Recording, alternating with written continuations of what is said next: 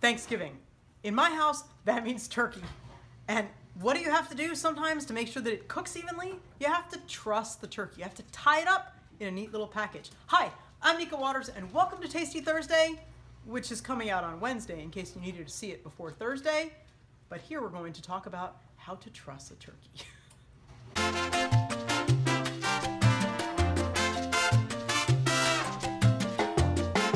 You have your kitchen twine. You're gonna do, fairly nice long length of it. I have brined and air dried my turkey. We have a number of people coming tomorrow, so we're actually gonna do 2 turkeys, which is why I'm cooking this on Wednesday. I have another one that will be cooked on Thursday too. So I'm making, and hopefully that's long enough. I basically did kind of my wingspan. Just take your string, and I like to loop it in half, and I'm just gonna go loop around and loop around. So basically what I'm doing is I'm using this as an anchor point for how I'm trussing my turkey.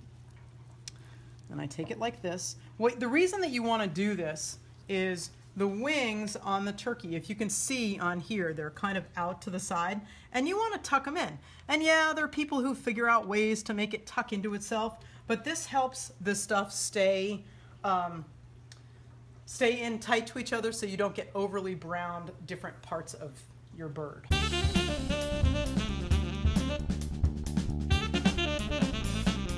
So I'm taking it like this, and I'm wrapping it around, and then I'm bringing the string underneath. I'm wrapping it basically around the bird, and I'm wrapping it around this part of the bird. So basically I just put the string underneath the turkey, and I'm tucking these things in together, and it doesn't have to be nice and neat. I'm not going to make a bow, I'm not going to make it beautiful. I can make it beautiful. There, it's a package because I'm tying up the turkey. So there you go. And here is my turkey, and now I'm just going to rub it with butter, fill this cavity with a few veggies, stick it on the pan, and the house will get to smell like roasted turkey 2 days in a row, not just once. But there you have it. Pretty easy way to truss a turkey. This will help it cook evenly without things splaying all over, and it will also make for a much prettier presentation.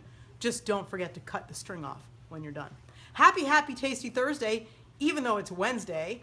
Happy Thanksgiving. Hope you guys have a great one.